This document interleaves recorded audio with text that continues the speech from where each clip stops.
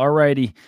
Thank you, as always, for your expert input. And Tom, I hope that you can give some expert input on some sleeper picks this week. I'll let you go first this week. Remind us who I totally forget. What did you take last week, and what's your current record on the season? I missed last week, but it shouldn't count because it was DJ Moore over 57.5, and his quarterback got hurt. So I think that should be waived. Can't waive it. You can't, unfortunately, you can't call sleeper. I mean, we love those guys at sleeper. And side note, by the way, we do have a promo code with them. It's FIT. They'll give you a $100 match. So sleeper.com/promo/FIT. $100 match. Stuck that right in there, Tom. But you can't go to sleeper, unfortunately, and be like, hey, sorry. Like, I didn't really mean that bet to happen. But what's your rec? What are you, 3-3? 3-3.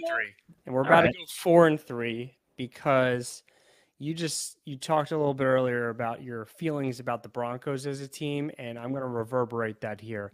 Russell Wilson will go for under 216.5 passing yards this week. Is this our first under? It's our first under. Yes. Oh, my goodness. The under.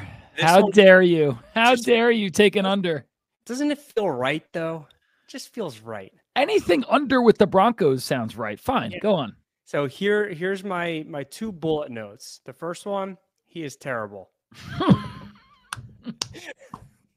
Stinks. Don't get me wrong. I mean, he's had an incredible career, but at this point in his career, he's terrible. My second one is Green Bay's 9th best pass defense, averaging 194.4 yards all season.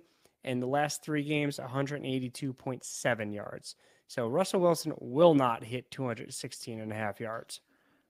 Also, like we talked about before, you have the Packers coming off a bye. So they had an extra week to prepare for the lowly and miserable and stinky Broncos. So I like the pick, Tom. I'm going with another over because I think as far as the season goes, I don't think I could take it under. I just don't think I could do it. I slide to, so this is tragic. We need another sad violin playing. And I don't mean to complain all show, but my gosh, I started the year 3-0, feeling great with my sleeper picks. Lost. And last week, I was feeling it, man. TJ Hawkinson over 50.5 yards. He finished last week with 6 catches for 50 yards. No. I lose by 0.5. That's how they get. Womp, womp, womp. So I'm struggling a little bit. I'm looking to get back to my winning ways, and I'm going to do that this week with my Chris Olave over 60.5 receiving yards. This is the Thursday night game against the Jags. I know he's had, not on our show today, which is good news. I know he's had that lingering, toe injury, Tom? A turf toe, right? Toe injury, very mild. Okay, mild, which is good. So just some stuff about this game and why I like the Olave over 60.5. The Jags' best cornerback, Tyson Campbell, is going to be out, so he's not playing. He has a hamstring injury.